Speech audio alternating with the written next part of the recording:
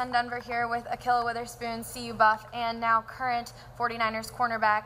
Ahkello, you had a unique journey to the NFL. What was that feeling like when you realized you accomplished your dreams? It was very exciting just to have the opportunity to play at this level. It's something that I dreamed about going through high school, college.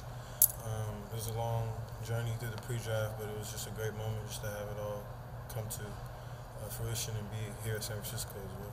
What was that like for your family? Extremely exciting. My family's very supportive, so just being able to be supportive in such a close environment, they would have figured it out no matter where I went, but it's nice to have it, make it easier for them, and just have them show up as often as they do. How close of contact do you stay with Cheeto and Tedrick?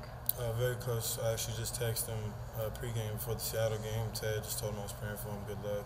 Cheeto, same thing. We're very close. We always just talk about what we see from receivers, stuff like that. So.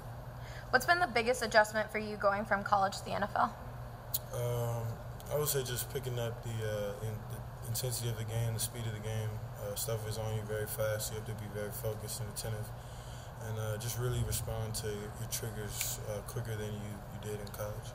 There's been a lot of change in Boulder right now with you guys leaving, as well as Jim Leavitt and Charles Clark. How do you think that's going to affect CU's defense this year? I think it's going to look a little different, especially on the back end, just because of the amount of players that we had leave. But I think one thing that Mac has done a great job is just instilling the competition. And I think those guys are going to come out and compete, have fun, have some swag, and I think that's exciting for them. Have you talked to anyone who's currently playing it? Yeah, Nick, Foe, Isaiah. They tell me they're looking good. So. What do you think Isaiah Oliver's ceiling is?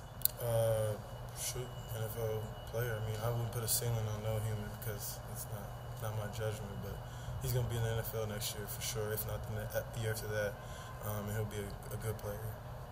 What's one thing looking back now that you miss the most about CU? Playing with my guys, the money game, we had something special. That energy we had out there, we play for one another. And that's something that I think I can help build at this level, is just to have pride for your brother, play for the man across from you, not for yourself, and special things will happen.